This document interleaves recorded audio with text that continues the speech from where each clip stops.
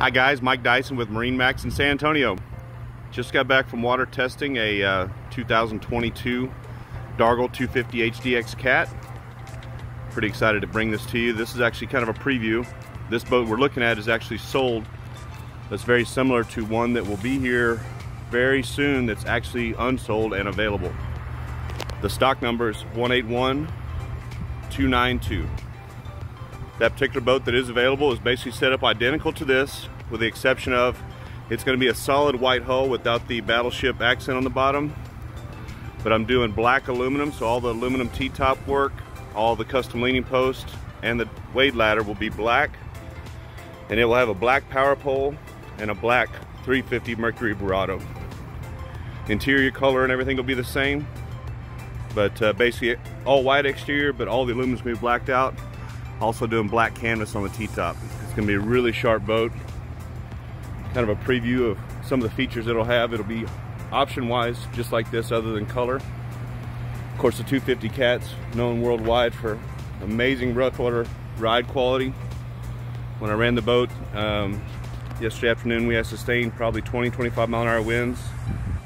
Very, very dry. Never got any water sprayed on us. Very smooth. And with the 350 Verado, this boat will boogie. Pretty excited about it. Custom Coastline trailer, of course, included. It's your nice custom ladder back here. Atlas jack plate. Underwater lights will be included.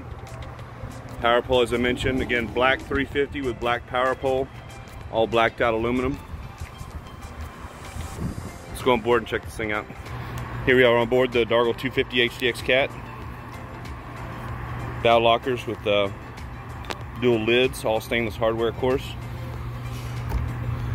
Great place to store life jackets.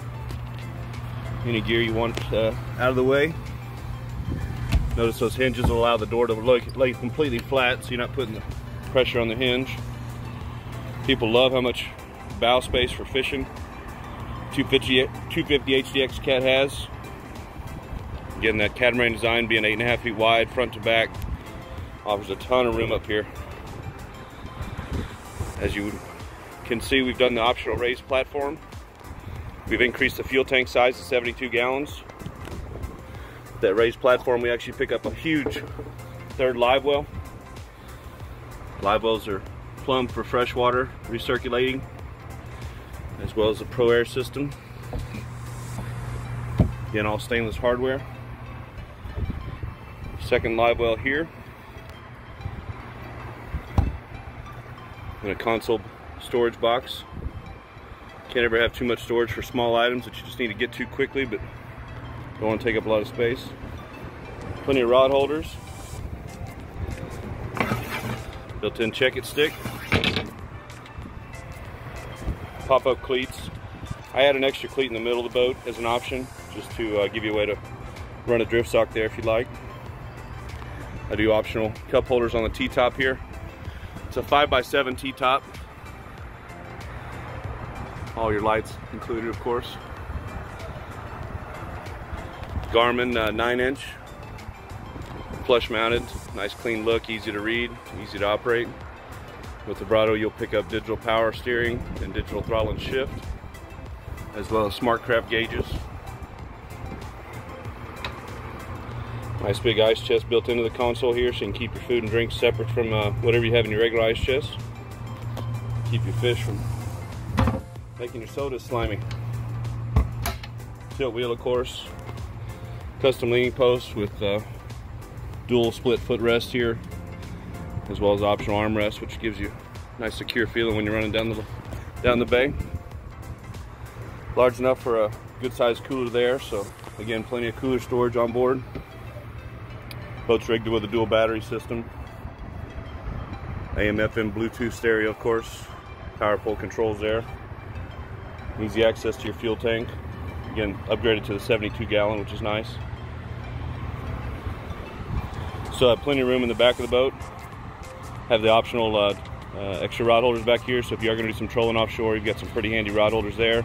Obviously, it can be used for any kind of rod, not just trolling. Access to our third live wells underneath this hinge right here. Nice and deep. Again, all of them plumbed for recirculating water in addition to the Pro Air system. Once again, this boat is spoken for, but I have the other one that will be here very shortly. I'm hearing some wait times on custom boats like this up to and over 2 years. So you don't have to wait that long to get a really great quality boat that will perform amazing in shallow water, handle rough water incredibly well. Just a great platform to fish off of. Don't delay though. Call me, Mike Dyson, 210-347-5768. Look forward to getting you on the water.